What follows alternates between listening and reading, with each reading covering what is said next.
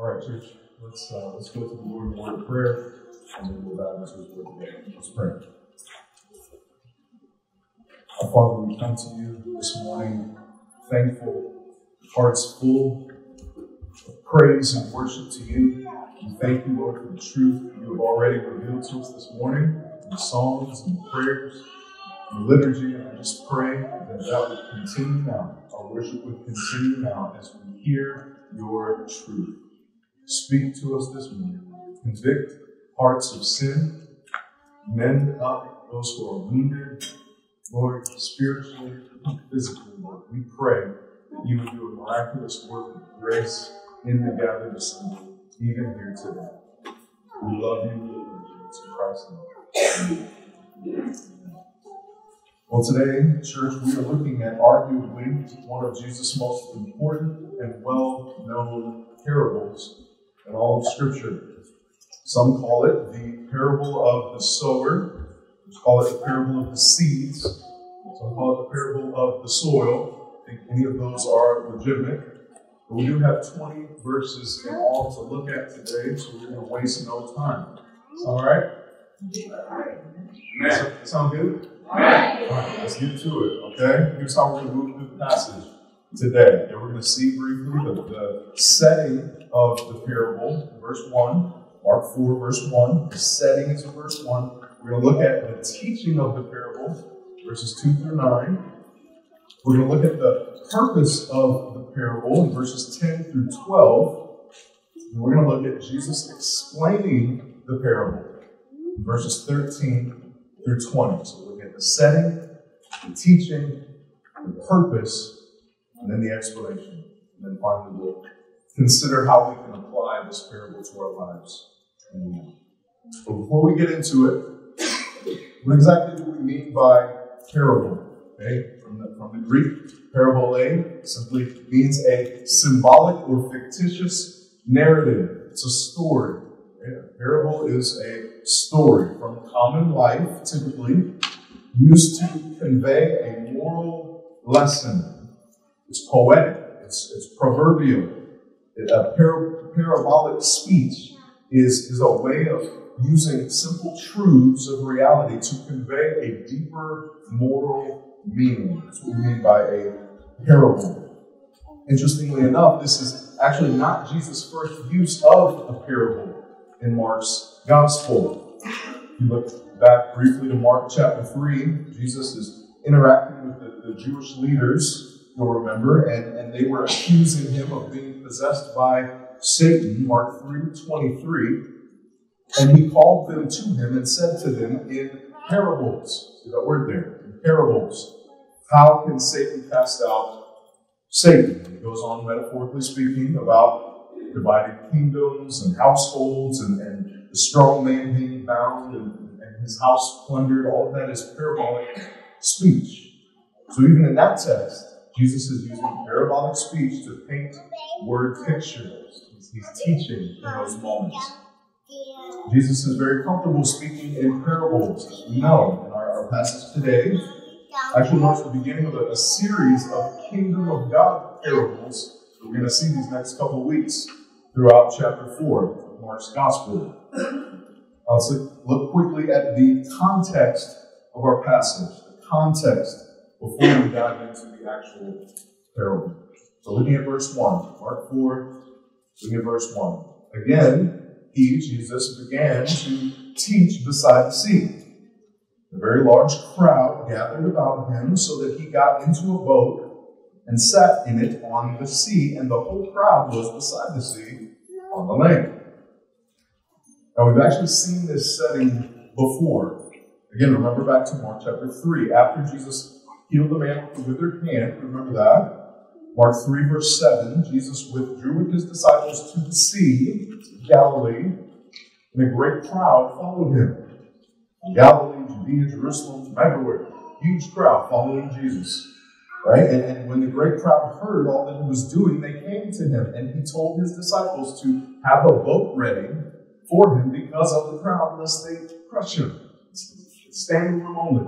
Okay? They're swarming Jesus, and he literally gets out on a boat just to be off the coast, to speak to them from there. He's using the boat as a sort of pulpit to teach his message. And so we're seeing that again here in chapter 4. This is the context of our passage.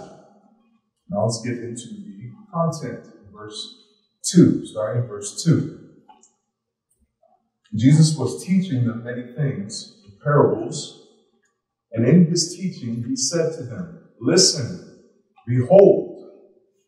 I think Jesus wants us to pay attention. Listen, behold. Listen up. A sower went out to sow. As he sowed, some seed fell along the path, and the birds came and devoured it. Other seed fell on rocky ground, where it did not have much soil, and immediately it sprang up, since it had no depth of soil. And when the sun rose, it was scorched, and since it had no root, it withered away.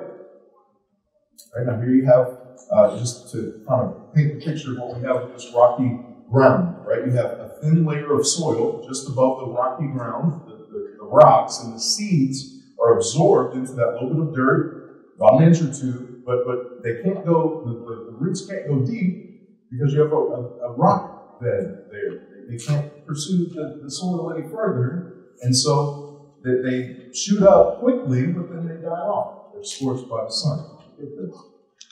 Verse 7, other seed fell among thorns, and the thorns grew up and choked it, and it yielded no grain. Now, often when we think of the Middle East, we think of Israel specifically, we picture very dry, sandy, desert-like conditions, and that's accurate to some extent. But we have to realize that over time, Israel and the Middle East in general has become more dry and desert-like these days, more so than it was in Jesus' day, in the Old Testament times. It's generally believed that throughout the Old Testament era, and even into Jesus' day, the land of Israel was much more lush and green than it is now, especially in the north, in the Sea of Galilee. So farming crops and sowing seeds would be very common in Palestinian agriculture. Right? They would have been very familiar with this illustration Jesus is using to teach his lesson here.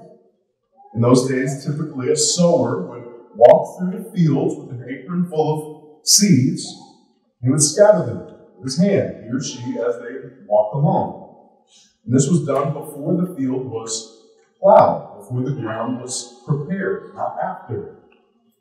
And so as the seed was tossed here, there, and everywhere, it would land just about anywhere the sower walked, including sometimes the very path that he's walking on, or the shallow, rocky ground, as we saw, or the thorny thistles and weeds, right? Seeds going everywhere.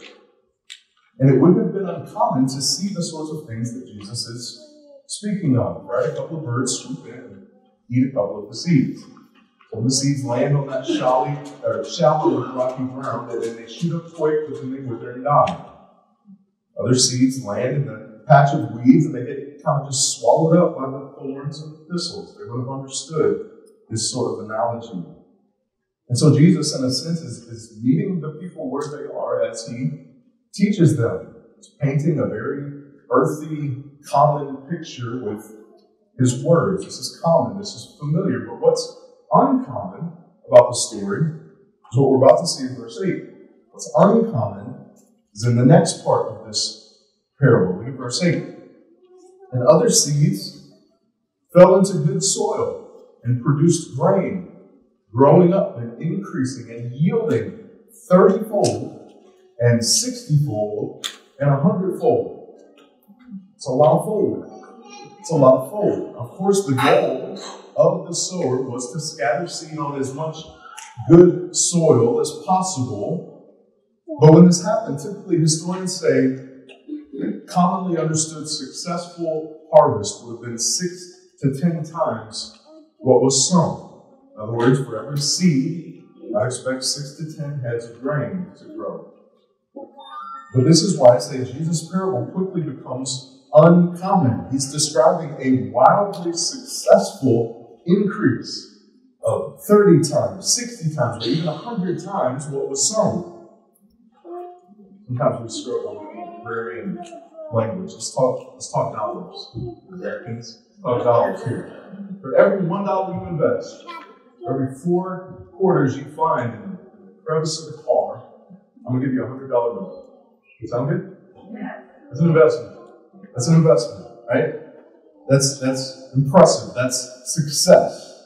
Jesus is saying that this is the sort of super successful harvest the sower is going to experience for the good soil. That's pretty abnormal, to say the least. Then he closes his teaching the same way he opened it in verse 3, with an emphasis on listening well. Verse 3, Jesus said, listen, behold. Verse 9, he says, he who has ears to hear, let him hear. Jesus wants us to listen. This is a theme we're going to see in the next few passages. Jesus is emphasizing how crucially important it is for his people to listen, to hear, to receive the word. So up to this point, the disciples and the crowds, they've heard, but now we're going to see that they haven't truly yet understood. And so they go to Jesus privately. We've seen the teaching of the parable. So now the purpose of the parable. Verse 10. The purpose of the parable. And when he was alone, those around him with the 12 asked him about the parables. So Mark's describing a later point here, time in the future, change of scene, where the disciples ask Jesus to help them understand what he's saying. Jesus says to them, to you has been given the secret of the kingdom of God. But for those outside, everything is in parables. To you has been given the secret of the kingdom of God. But for those outside, everything is in parables. So that, verse 12, they may indeed see, but not perceive. And may indeed hear, but not understand, lest they should turn and be forgiven. If that's not a hard word, I don't know what is. I don't care if you claim Arminianism, Calvinism, if you know what those words mean. It's a hard word to receive. Jesus makes it very clear that there are some who have been sovereignly, divinely given the blessing of the secret of the kingdom of God, and there are others who simply have not. There are some whom God chooses to reveal certain spiritual realities, and there are others who do not receive such a blessing. So the disciples ask Jesus about the parables, and he gives them a peek behind the divine curtain to see and understand God's sovereign purposes in these parables. And he does so by quoting the Old Testament. Very familiar passage from Isaiah chapter 6. Isaiah chapter 6, and I think a little bit of context from Isaiah will help us understand why Jesus quotes him here. Isaiah chapter 6, remember the prophet saw his vision of the Lord. Right? He sees the Ancient of Days on his throne, and he was undone by his sin and shame. God extended mercy to him, the atonement of sin. Remember all that? Isaiah 6. But then we pick up in Isaiah 6:8.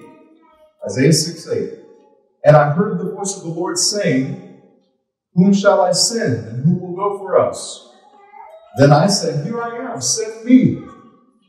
And he said, go and say to this people. So this is Yahweh to the prophet Isaiah. Go and say to this people, keep on hearing, but do not understand. Keep on seeing, but do not perceive. Make the heart of this people dull, and their ears heavy, and blind their eyes, lest they see with their eyes, hear with their ears, and understand with their hearts, and turn and be healed. Isaiah continues, then I said, how long, O Lord? How long? And he said, now listen to the judgment language here of God. And he said, until the cities lie waste without inhabitant, and houses without people, and the land is a desolate waste. And the Lord removes people far away, and the forsaken places are many in the midst of the land. And though a tenth remain in it, it will be burned again like a terebinth or an oak, whose stump remains when it is felled. The holy seed is its stump. So this is the context of judgment. It's the context of the judgment of God on his people. Because in that day, God was calling the prophet Isaiah to herald God's message to a stubborn, stiff-necked, rebellious people in Judah and Jerusalem of that day. And so this language of deaf ears and blind eyes speaks to the hearts of the rebellious sinners. Isaiah was dealing with them in his day, and so is Jesus in his day. The context fits. Remember what we've seen in Mark so far, leading up to our passage today. Though some of the disciples and the 12 apostles, some of them have actually heard and believed in Christ and believed his word about the reality of God's kingdom and the identity of Jesus, so many others have outright rejected him. They rejected him, including Jesus' own family. We saw last week. Right? They rejected the Lord Jesus, as well as the religious leaders of Jerusalem. We've seen them. Not only did they reject Christ and his message, but they've even recently publicly attributed all of his work to the work of Satan. That's a problem. That's a problem. And so it shouldn't surprise us here to hear some hard words from Jesus.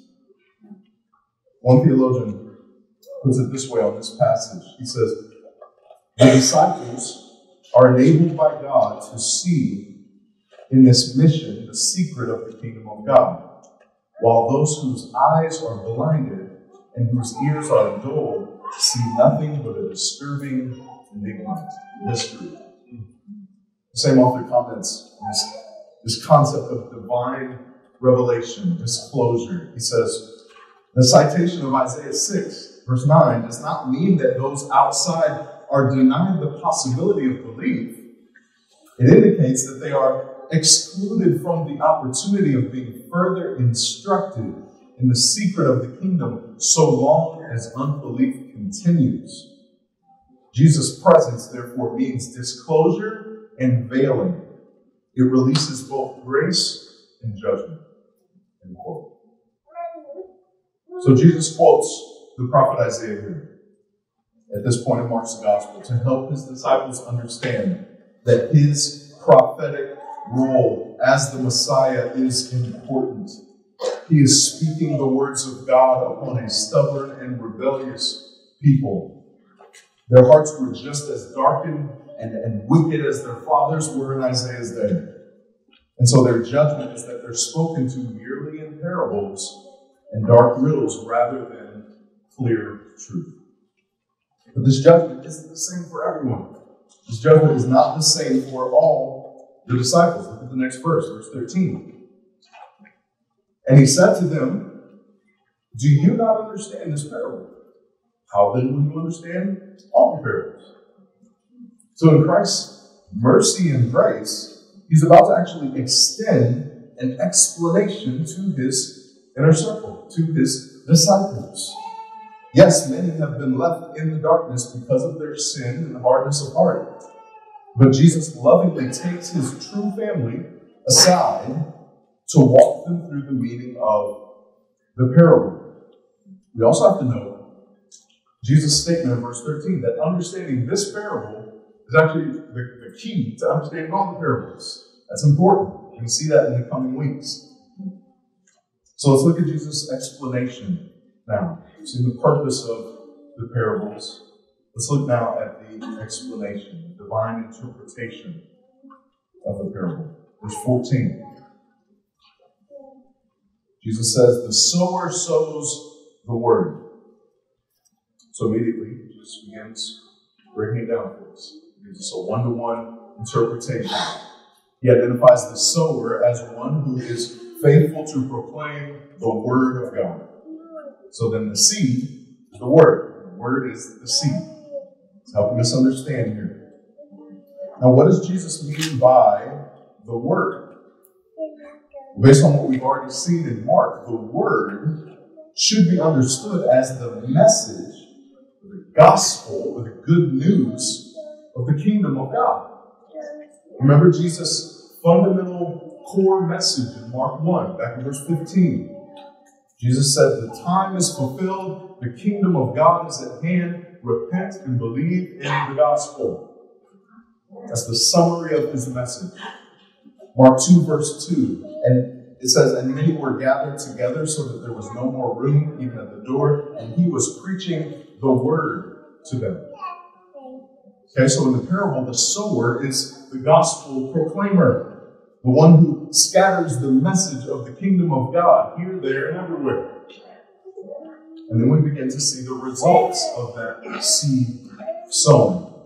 In Mark 4, verse 15, Jesus says, "And these are the ones along the path where the word is sown. When they hear, Satan immediately comes and takes away the word that is sown to them." These would be people like the Jewish leaders, for example, who have heard Jesus loud and clear. They've heard his message, but they have absolutely no category for Jesus, writing it off immediately as blasphemy and falsehood. In these cases, the word has fallen on deaf ears and is immediately snatched away by the evil one. And the irony here, is actually amazing. The thought that the people who thought they were the furthest from the devil and the closest to God were actually in the exact opposite position they thought they were.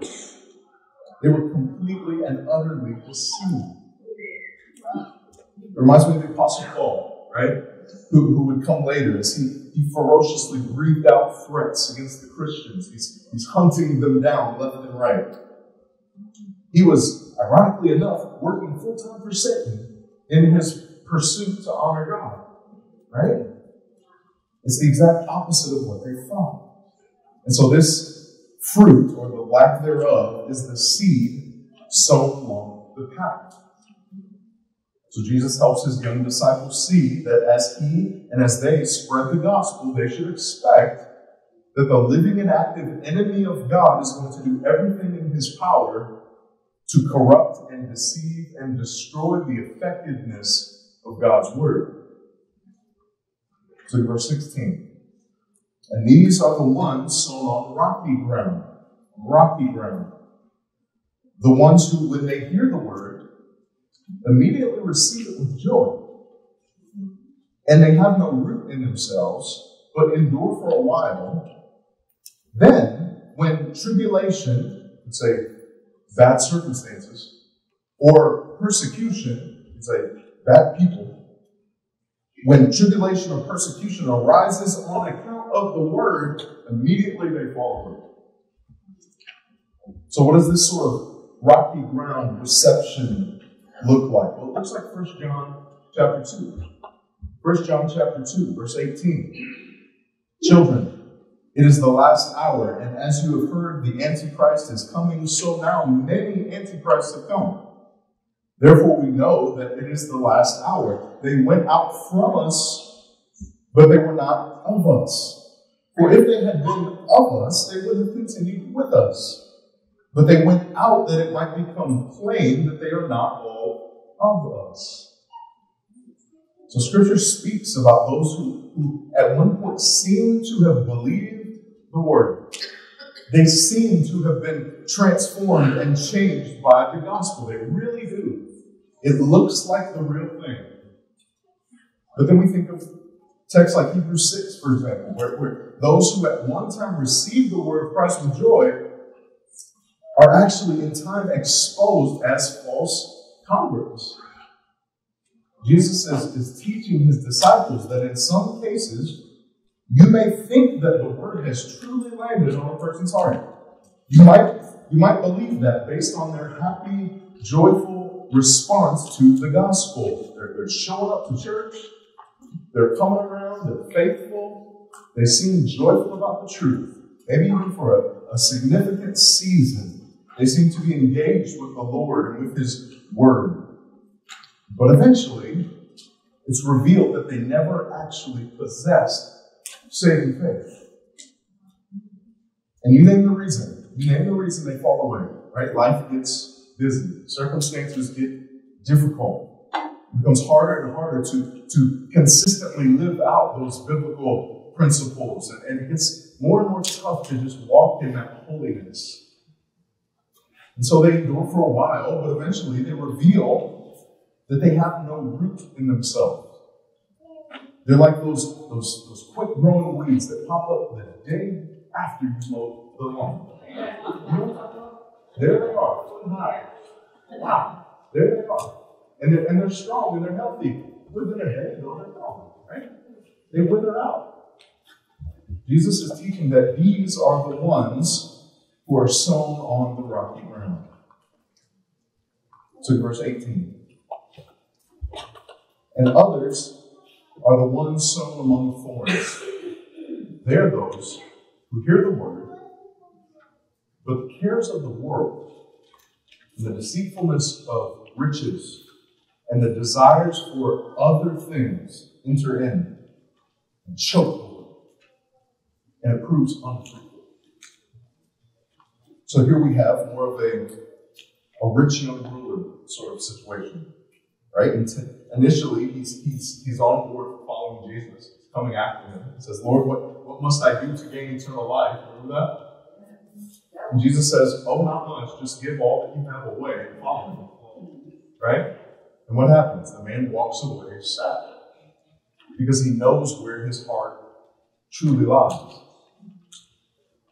See, the ones sown among the thorns are the ones who hear the word of God, they express an initial interest in the word of God, but they just can't get past that lure and that temptation of worldly pleasures and wealth. Their hearts are torn, and ultimately they fall more deeply in love with the things that God has made than the God who made the things. And you have to think about the irony, again, of the 12 apostles sitting around hearing Jesus say these words. Little did number 12 realize that he would soon be choked out by the thorns. The thorns of worldly riches. Judas Iscariot would soon become the living example of one who was taken over by the deceitfulness of riches. Right? Betraying Jesus for a few silver coins. So Jesus is teaching that the word of God will land on some like these as well. Some will be deceived by Satan and reject the gospel outright. Some will accept and believe at first, and then they'll fade away. Some will receive the word, but it will be choked out and destroyed by the overpowering love of worldliness.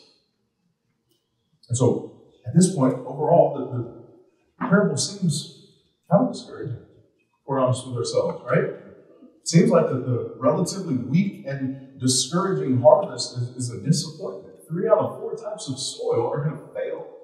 They're not going to produce any harvest. But there's a fourth. There's a fourth type of soil. There is good news to this message. Look at it in verse 20. Verse 20. But those that were sown on the good soil are the ones who hear the word and accept it and bear fruit. They hear the word, they accept it, and they bear fruit. 30-fold, 60-fold, and 100-fold. So they hear, they actually listen to the word of Christ. They accept, they receive the word of Christ as the truth. And then they obey the word of Christ. They allow that word to take root and change their actual lives. Now, lest we be discouraged that only 1 out of the 4 soils bears any fruit, Jesus explains that the abundant harvest of the good soil will be more than sufficient to compensate for the loss of the bad soil. Right? Remember the 30-fold, 60-fold, 100-fold. That means that the word of God, though rejected by many in various ways, will ultimately be successful to fruitfully multiply and fill. He will do it. Praise God. God has every intention to bring about abnormal success through the seed of his word. So these student disciples have no reason to hang their heads in this parable. Jesus is teaching them that they must be that good and fertile soil, ready to truly hear and accept and obey the word of Christ. And that's the end of the explanation. And Mark continues right along in the story. So the question for us this morning is, what must we do in response to these things? We have heard Jesus' parable. We have understood his purpose and his explanation. What must we do with this information? How must we obey? As we start to bring things to a close, I have four closing points. Four closing points in light of the four soils of the parable. Okay, let's start with drawing some application from the path. The path. So number one, for taking notes, as disciples of Jesus Christ, we must protect and proclaim the true word of Christ. As disciples of Jesus Christ, we must protect and proclaim the true word of Christ. Remember what Jesus said about that word sown along the path. When they hear, Satan immediately comes and takes away what is sown to them. We have to notice here, the problem in this scenario is most definitely not the sower and his aiming abilities. The problem is not the seed. It's not the issue. The problem is the soil, right? The problem is the soil. I like this quote from John MacArthur on this text. He says, we, the modern church, we are so bent on the style of the sower and creating some kind of synthetic, acceptable seed that we've mutated the gospel into such a corrupted form that it no longer has power to save because it isn't the true gospel. Saints, our job is not to change the sower. Our job is not to change the seed. The success of our gospel proclamation will not depend on our ability to disguise the true God so that he's more palatable, or repackage the message so that it's more palatable and attractive to lost sinners. Church family, our first and primary mission must be to protect and proclaim the true gospel of Christ. The true gospel. The message that there is a holy and righteous God in the heavens who made all things. We are his sinful creation who rebelled against him in the garden. We did that. But because of his love and mercy, he spared humanity from ultimate and complete wrath by sending his one and only Son into this dark world. By his perfect life and death and resurrection, Christ has accomplished the only means by which any man or woman or child is saved. The only means. Saints, this is the word of Christ that we proclaim. This is why proclaiming truth is number one on our list of core values. But we want to make a big deal of proclaiming truth. That's our job. This is the word of Christ we proclaim. 1 Timothy 3:15 calls the church of Christ a pillar and buttress of the truth, a foundation for the truth. Martin Luther described the church as a mouth house. That's what he calls the church, a mouth house. What he means by that is that our primary function is to be the voice of God's truth to the world. How else are they going to get it? We must never forget that we are weak and brittle vessels of flesh. Yet it's our privilege and responsibility as Christians to carry and herald the true gospel of Christ. But not only that, part of our responsibility in protecting the true word of God is also exposing that which is not the true word of God. This is why Paul writes to Titus about the calling and the requirements of elders in God's church. Titus 1 verse 9. He must hold firm to the trustworthy word as taught, so that he may be able to give instruction in sound doctrine, and also to rebuke those who contradict it. That's part of the responsibility.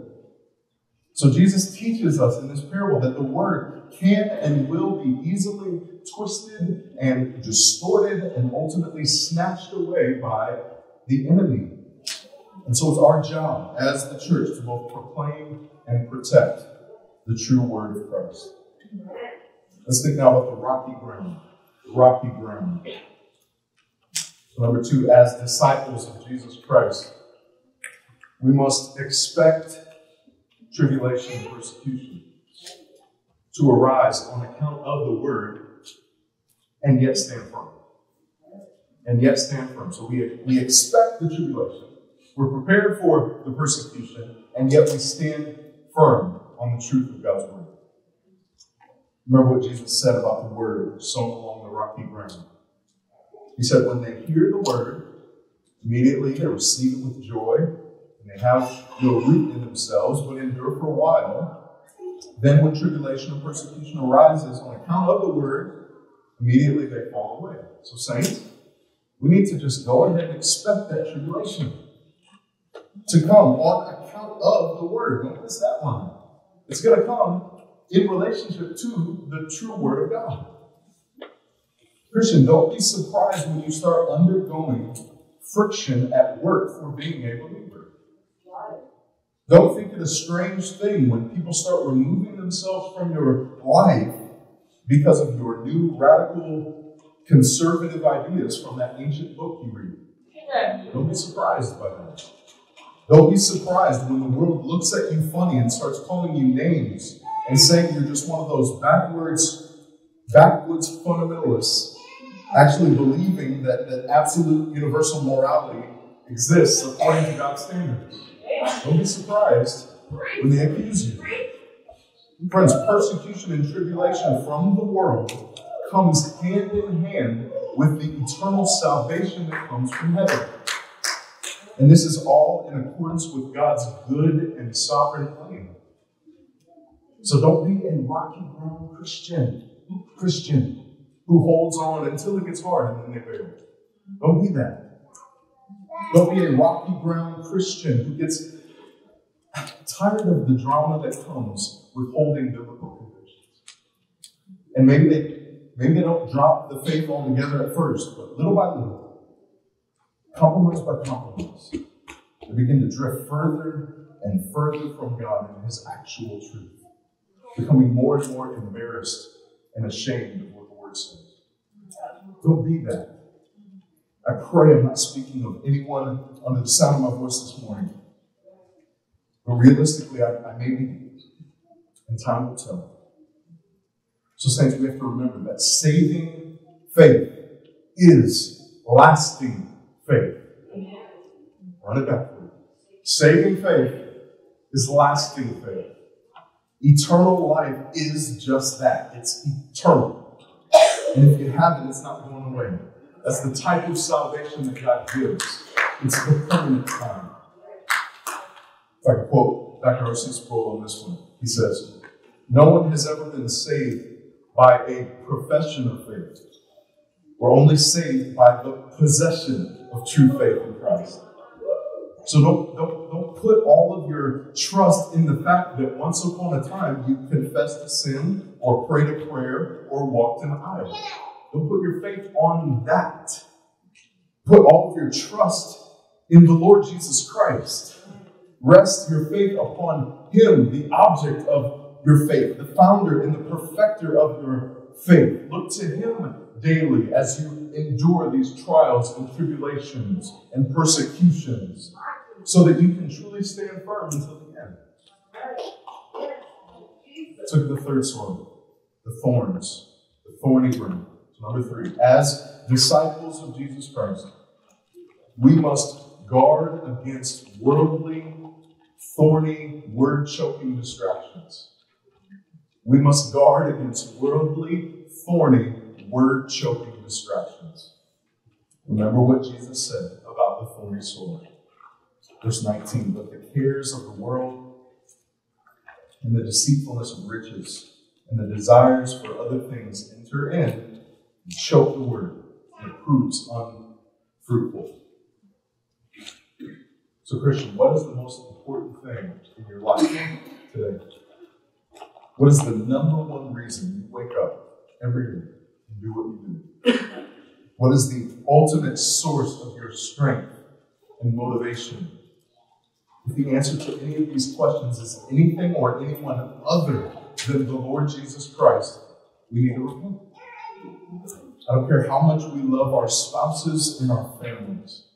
I don't care how much we have passion for our jobs and our careers, our gifts, even if it's ministry. I don't care how much we love our cars and our homes or any other good gift God has given us. If it's all not secondary to God himself, it needs to be put down as an idol.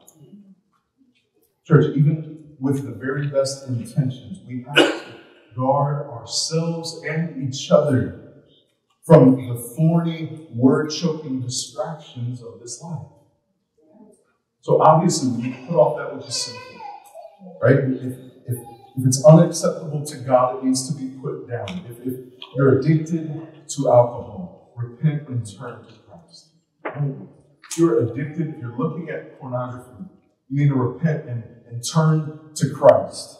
If you're caught up in any sin whatsoever, if you're addicted to gossip, I don't care what it is, repent and turn to Christ. But we need to also guard against making idols out of the good things that God gives us. Right? May we never be like that young rich ruler who would walk away from the author of life to go find some satisfaction in worldly possession. What? May we never be like the son of perdition Judas who sold his soul and betrayed Christ for a few sparkling coins. And maybe it's unthinkable for us to imagine selling Jesus out that way, right? But think about this. Are we willing to uproot our families from a healthy local church so that we can make a little more money elsewhere? Are we willing to put a hush on our biblical convictions here or there in order to get that promotion or that raise? Are we willing to bend the truth here or there just slightly for some financial gains? I'm not saying that taking a new job or working for a promotion is bad, by any means. Don't hear me wrong. But if you can do all of those things without a single consideration to the word of Christ, how are we any different than the thorny soil we've seen this morning? My point is that as much as possible, as disciples of Jesus Christ, we have to guard ourselves and each other from those word-choking distractions and allurements of the world. I might again say, these are pretty negative applications from this text. But remember, there is a fourth type of soil, right? There is a fourth type of soil. So one fourth and final point from the good soil. As disciples of Jesus Christ, we must hear the word. We must accept the word and obey the word. We'll bundle that all into one statement. We need to bear fruit. We need to bear fruit. Remember what Jesus said. But those that were sown on the good soil are the ones who hear the word and accept it and bear fruit 30-fold, 60-fold, 100-fold. Church, let us never devolve into what James calls those hearers of the word who never do anything. Right? What good is it to hear if we never obey? Right? What good is it to listen to sermon after sermon if we never change? We look the same in our sanctification for years. What are we actually doing? If you remember Brother Emmett's sermon not long ago, the man or woman who's simply heaping up judgment against himself is the one who hears and hears and hears and never does. Church, may it never be. May we be the sort of people who truly hear and obey the word of God day after day throughout our lives. James 1:21 Therefore, put away all filthiness and rampant wickedness, and receive with meekness the implanted word. I think James was taught by Jesus. I do. Receive the implanted word, which is able to save your souls. But be doers of the word, not hearers only, deceiving yourselves. For if anyone is a hearer of the word and not a doer, he is like a man who looks intently at his natural face in the mirror. For he looks at himself and goes away at once and forgets what he looks like. But the one who looks into the perfect law, the law of liberty, and perseveres, being no hearer who forgets, but a doer who acts, he will be blessed in his doing. So be blessed, church. Be blessed in your doing. Let the word of Christ dwell in you richly. Fill your mind and your heart with God's word daily. And then let that word translate into true, actual, lasting fruit. Christian, don't just hear about the confession of sins and repentance. Go do it. Bear fruit in that. Make the process of dragging your sins out into the light before God and your loved ones a regular part of your life. Don't just listen to sermons and watch videos about evangelism and apologetics. Go do it. Bear fruit. Obey the word of Christ to you and live a life of full-time evangelism and gospel proclamation. Let your words and deeds be a constant stream of the gospel to everyone you interact with. Husbands and fathers, don't just read about washing your bride in the water of the word. Don't just listen to sermons about raising your children in the discipline and instruction of the Lord. Go and bear fruit in that. Fill your actual house up with the Word of God. Read the Bible as a family. Let the Word of God loose in your home. Whether it's the music you play or the signs on the walls or the conversation around the dinner table. Mark your home as kingdom territory ruled by Jesus Christ. Wives and mothers, don't just read about respecting and submitting to your husband. Don't just read books about the Proverbs 31 woman. Go and do. Go and do. Strengthen your arms like she did. Rejoice in God's love for you and build up your household with everything you've got. Bless your family. Love and respect your husband. And maybe one of my favorite parts of Proverbs 31, laugh at the threats of the future. That's awesome. What a confidence and a faith in God that she can do that. Because of her firm faith in the Lord. Go and be. Children, I'm getting off easy. Kids, tune back in. Almost done. Tune back in. Don't just let the word of Christ go in one ear and out the other on Sundays. Honoring and obeying your parents. Go and do. Bear fruit, kids. Let Jesus' commands to you actually change the way you live in your family's home. Cleaning your room and a respectful attitude. Let that be a reflection of King Jesus' actual rule in your life. And church, as we daily pursue this sort of fruitful hearing and accepting and obeying, we have every reason to anticipate a successful harvest. We have every reason to wait for it.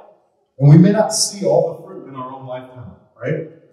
But we are striving for bigger goals than our own lifetime, right? We're aiming for multi-generational faithfulness and fruit bearing. I was thinking about this morning. If you and your spouse commit to living a fruitful life of hearing and obeying Jesus, and let's say you have 3 children who grow up to do the same, and they each have 3 children who grow up to do the same, and so on, for 4 to 5 generations. Within about a century, you have produced somewhere in the ballpark of 250 Christian adults who are joyfully, fruitfully obedient forces for Jesus in the world. That's multi-generational thinking. And that's on the conservative end. Not to mention all the people those adults will reach personally for Christ, right? I say that's a successful harvest. So, church, my prayer today is that each one of us will be that good and fertile, receptive soil Christ wants us to be. May we protect and proclaim the true word of God. May we expect tribulation and persecution on account of the word and yet faithfully stand firm. May we guard against worldly, thorny, word-choking distractions. And ultimately, may we hear and accept and obey the word of God. Amen. Let's pray.